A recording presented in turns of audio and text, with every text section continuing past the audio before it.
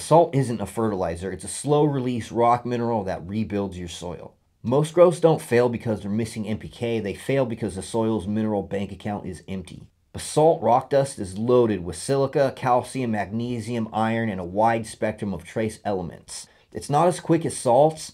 These minerals unlock over time through biology, roots, and natural weathering. This means stronger structure, better aggregation, and more resilient plants that handle stress better. And unlike a lot of trendy inputs, basalt also comes with a lot of measurable long-term upsides. It supports soil rebuilding instead of chasing short-term spikes. Here's the rule. Basalt is a foundation tool. Use it to mineralize early, pre-plant, in-bed prep, or top dress ahead of rain, especially on sandy, depleted, or acidic soils. If you want faster growth today, buy fertilizer. If you want better soil for the next 5 seasons, build it with basalt.